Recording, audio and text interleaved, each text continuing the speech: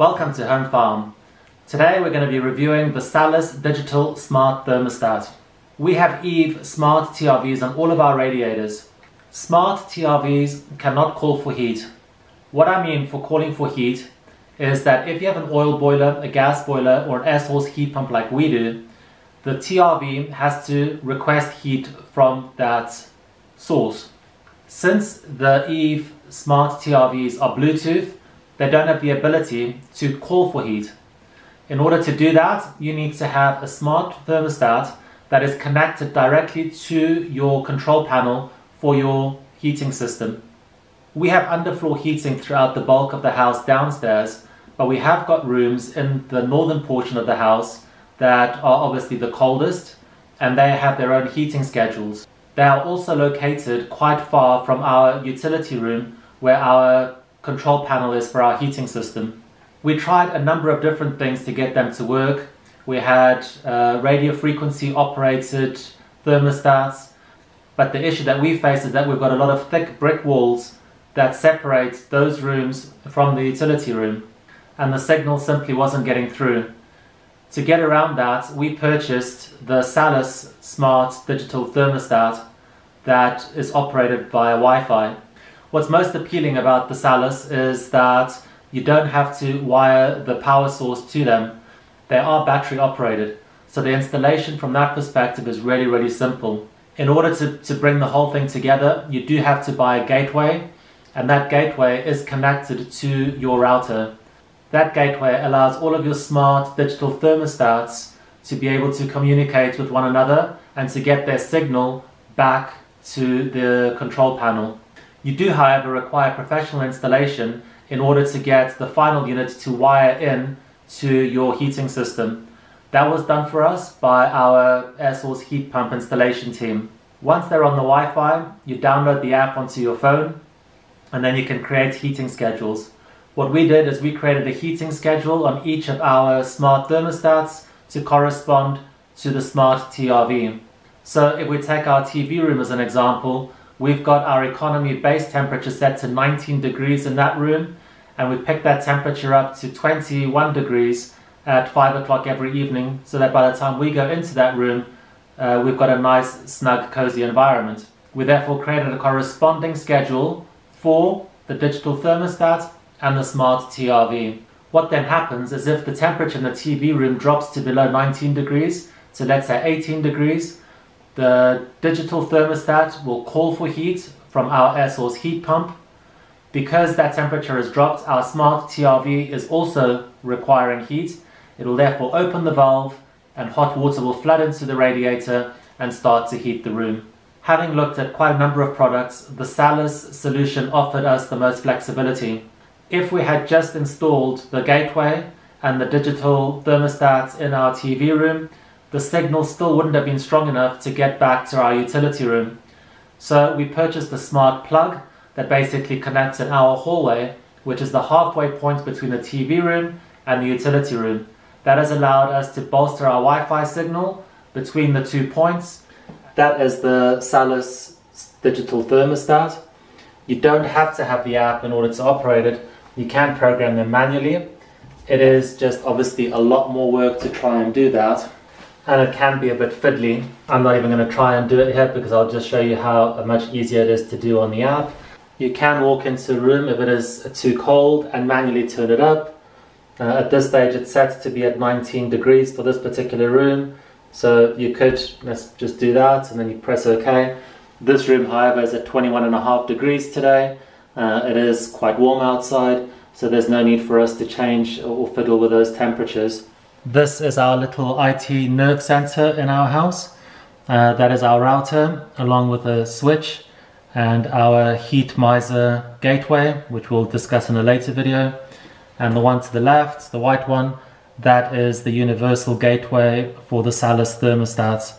That's what is connected directly to our router, which gives it internet access, and that gives us the Wi-Fi ability to connect to it and to be able to set the heating schedules using the app on the various digital thermostats.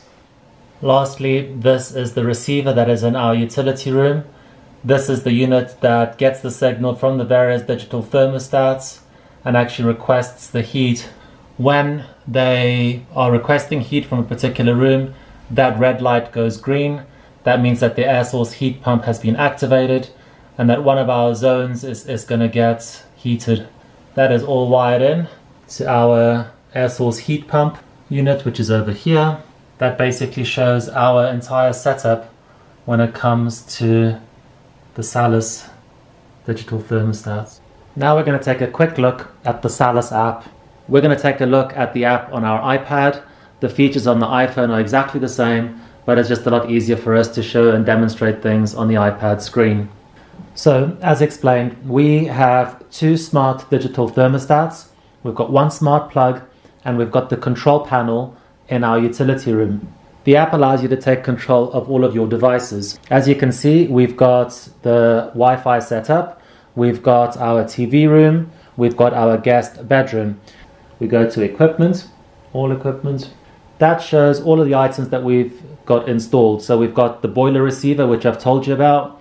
We've got our smart plug, we've got our TV room downstairs, and we've got the guest bed downstairs. We are going to look at our TV room because that's the most interesting one. This gives you a quick summary of where things are, your firmware, your MAC address, all the various other bits and pieces of information that you might require. And when we scroll down here, we can see our heating schedule. So with most devices that we have seen, there are typically two heating schedules for every device. They've got the weekly one from Monday to Friday, and then they've got the weekend one Saturday through Sunday. The reason they've done that is because obviously you are at home on Saturdays and Sundays over the weekend, so you probably require different heating schedules. You probably also want those heating schedules to start a little bit later than they do on a work week. Having a look at ours, we can see that we have got our heating schedule set to an economy temperature of 19 degrees throughout the day in our TV room. At 5 o'clock, we are calling for heat to get that room up to 23 degrees. So when we go into the TV room, it's at a comfortable temperature. At 9:30, the digital thermostat will signal that we are now wanting to drop our temperature, so it will cut the call for heat, and our smart TRVs will accordingly shut the valves and get the temperature down to 19. In order to modify your schedules, you simply go to the little edit button and you can just go through them and change them as you wish. We're not reviewing the smart plug, but equally so, you can create schedules for your smart plug. So for example, if you've got a light or a lamp that is located near it, you can basically schedule it so that the lamp turns on and off at preset times during the day, which again helps with efficiency and preserving electricity. There isn't anything that you can do with the boiler receiver. That is simply just connected. It shows its status, so it's online. So I know that our digital thermostats, when they're online and they are requesting heat, they are able to connect to the boiler receiver and everything works as it should. So I hope that gives you a really good idea of what the Salus digital smart thermostats are all about and how we've utilized them to integrate them into our house. I can't think of any negative points against them at this stage. They've been easy to install. They have allowed us to connect to rooms that up until that point had been difficult to heat and to certainly put on heating schedules. So at this stage, these units are highly recommended for solutions such as ours. And I would imagine if you have a house or areas within your property that require heating and that are having to communicate with your boiler or your air source heat pump that is in a bit of a remote situation, these are definitely something that you should look into because they do work. The fact that you don't have to wire them, the fact that you can move them around is also a massive plus point from our perspective. We'll obviously monitor the battery consumption because they are battery operated, but that is a minor issue that you might have to deal with even if you have to change the batteries a couple of times a year. The convenience that they offer is massive. So we do highly recommend them, and we hope that you enjoyed this video. Thanks for watching. You can also follow us on Instagram or check out our website at myhomefarm.co.uk. If you enjoyed this video, please hit the subscribe button below And if you have any suggestions for any other videos you would like to see, please leave a comment. We hope to see you on our next video.